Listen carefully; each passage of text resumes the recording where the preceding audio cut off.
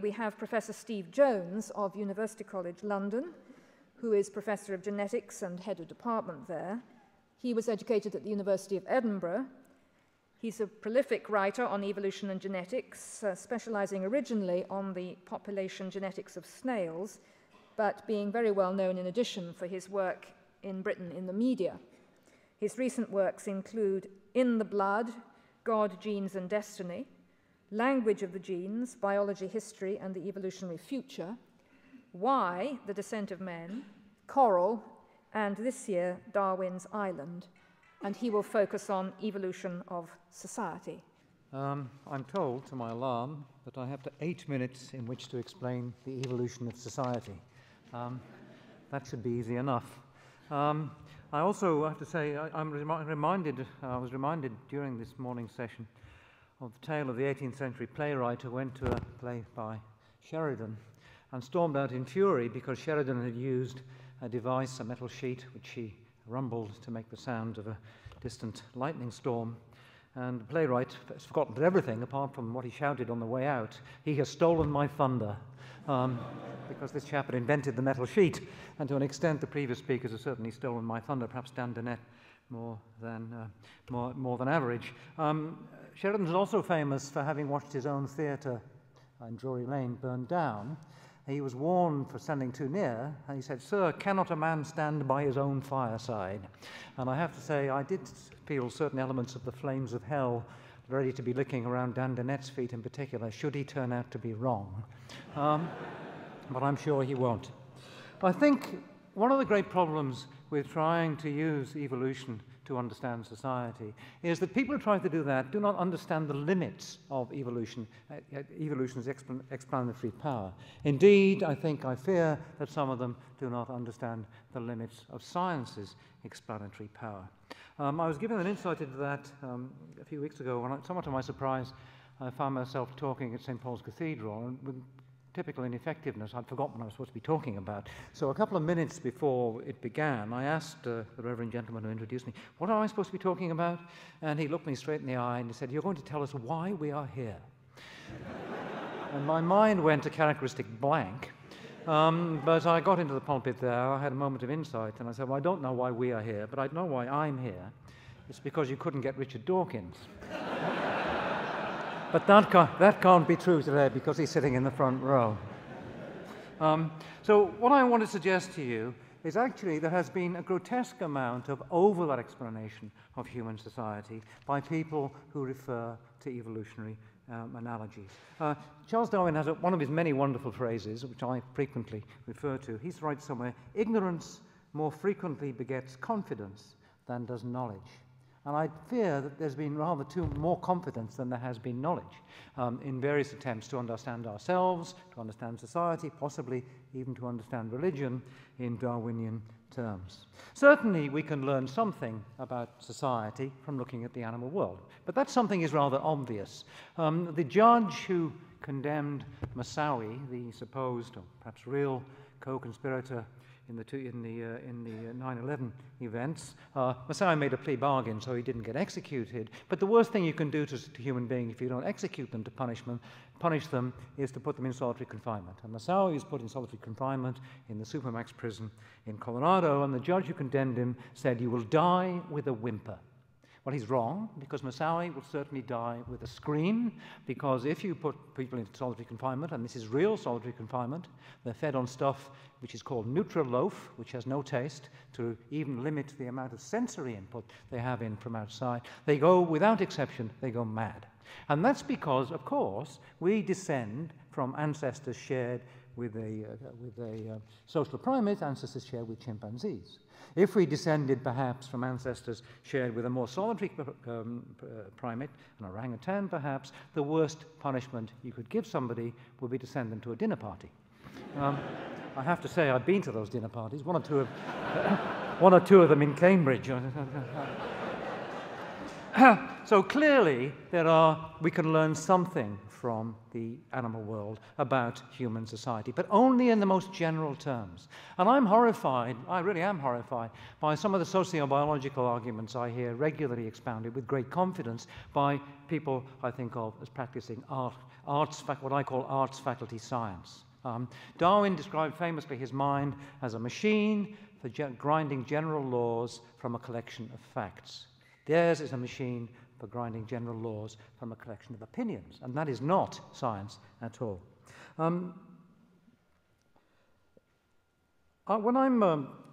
rather rarely try not to argue with creationists, so to try particularly not to argue with people of religious persuasion, but occasionally one's placed in a position you can't get away from it. I've never really had a sensible discussion with either of those groups, simply because I do not understand their thought processes particularly. Only one do I remember as being useful. Many years ago, 30 years ago now, to my horror, I spent a year working in Botswana, at the University of Botswana. And Botswana, as I'm sure you all know, is a highly successful southern African country, which is rich, has an excellent education system, an excellent health system, and it's very religious. One of the reasons, I have to say, and I accept it quite happily, is one of the reasons for its stability is that Scots Presbyterian missionaries got there, and the place developed in a very positive and ethical kind of way, which it's retained. I taught a brief course in evolution, and I asked one of the students at the end I remember his name was Small Boy Electric. It's a difficult name to forget. I asked Small Boy Electric, how do you reconcile what I've been telling you about the immense age of the human species with your belief in the literal truth of the Bible, that it all happened 6,000 years or so ago? And he looked me straight in the eye and he gave me the perfect answer. He said, it's very simple, sir. You evolved, we were created. But there's a point to that story, and it's a tragic point, because I'm almost certain that Small Boy Electric, who might then have been 18 and should now perhaps be in his late 40s, I'm almost certain that he's dead. And I'm almost certain that more than half of the members of that charming group of students who were in my class are also dead, and that's because Botswana is, or was until last year, the world capital of the AIDS virus. And the AIDS virus, HIV, is of course a wonderful microcosm of evolution in action. And I'm sure you're all familiar with that in general terms, so I won't talk about it in detail. But the microcosm which AIDS gives us really, to me, summarizes the way in which evolutionary theory is very bad at understanding human society and human beliefs and human behavior. There is, of course, strong natural selection by the virus on any individual who is able to withstand it. And there are large numbers of different gene loci now involved, which can give greater or lesser protection against that particular virus. People with a particular variant of a gene with the memorable title of CCL3L, if you have the variant number 1, and you have 2 copies of that variant, and you become infected with HIV, your prospects for survival are very good. If you have no such protective variant, your prospects for survival are rather poor. And if I had the time machine, now no doubt being designed in Cambridge University Engineering Department, and was to zoom forward 1,000 years, 2,000 years from now, if HIV were to continue as a universal plague, I can predict with some confidence that natural selection would have brought about the condition whereby everybody in the world has 2 copies of that particular variant, and HIV is no longer a dangerous disease. That, of course, is a Darwinian process. We don't have time machines that go forward, but we do have time machines that go back. And the time machines that go back are, of course, other populations of human beings, our relatives like chimpanzees, our more distant relatives like fruit flies, and the rest. And this CCL3 gene is an astonishing image of what Darwinism can achieve. One of the surprises in the modern insight into genetics is the discovery that the genome is much more fluid than we thought, that particular genes can multiply themselves up, often many times, so that if you have an advantageous variant, sometimes you can double up the actual gene locus, so you end up with a kind of stuttering section of DNA with many, many copies of that particular gene. It transpires that on the average, Europeans who have been exposed to HIV only in the last 25 or 30 years, and we're sure of that, have about 3 copies within a particular population. The average number of copies of the protective variant is about 3. Africans, and it now looks very much as if HIV became a widespread scourge in Africa at the end of the 19th century when the cities of Africa began to grow. They've got 6. And chimpanzees, which have a related virus, which causes them no symptoms as far as we can see, and that goes back the infection rate much longer, have 9. And that's actually a perfect example of evolution in action. That joins us, certainly, with the rest of the living world. But of course, we have an ability which is unique to ourselves. We can actually cope with HIV in a totally different way with competence with comprehension, to modify Dan Dennett's quite memorable phrase, which I should certainly steal, and I'm sure most people in this room will do the same. Because we have medicine, we have understanding, we have behavior. And in Botswana itself, the rate of infection, the rate of transmission, has now dropped by half in the last 10 years through education. And that's unique to ourselves. And that to me, and I'll end up in a moment, that to me is the center of the problem of arguments about human society taken from evolution. Because evolution is overwhelmingly a comparative science.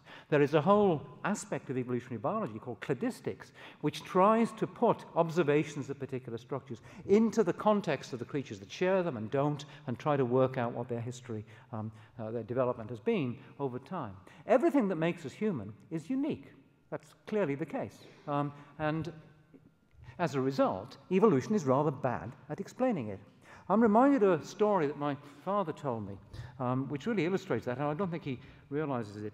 I had a rather uncanny experience last Friday when I was asked by the BBC to go back to the house in which I was brought up, which is in West Wales on the coast of near Aberystwyth. And I went back, and it was very, very odd. I haven't been inside it for 50 years. And it had turned into a DOS house. There were about 20 people living there. My bedroom ceiling had fallen down. It seemed to say something useful about my life. I don't know quite what it was. Anyway, the story turns on Aberystwyth and the various Welsh-speaking DOSers in this house. The tale goes that in Aberystwyth in the 1950s, when I was a boy, there was a solitary Chinese restaurant. And a Welsh-speaking customer went into the Chinese restaurant, ordered a Chinese meal, served this meal by a clearly Chinese waiter who spoke perfect Welsh.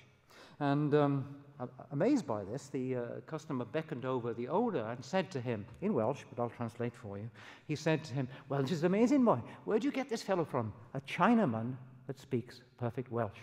And the owner looked alarmed. He said, "Keep your voice down, boyo. He thinks he's learned English."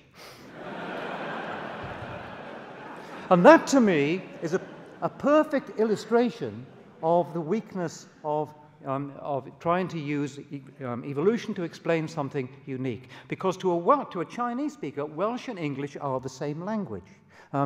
They're branches of the Indo-European language. And of course they are. But we only know that because we have a whole gamut of languages with which we can compare them. If everybody in the world spoke Welsh, we would understand nothing about where it came from.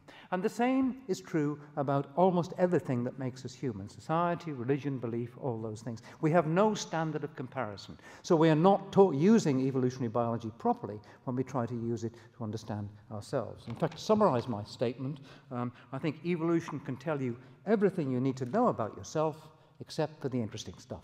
So I'll stop there.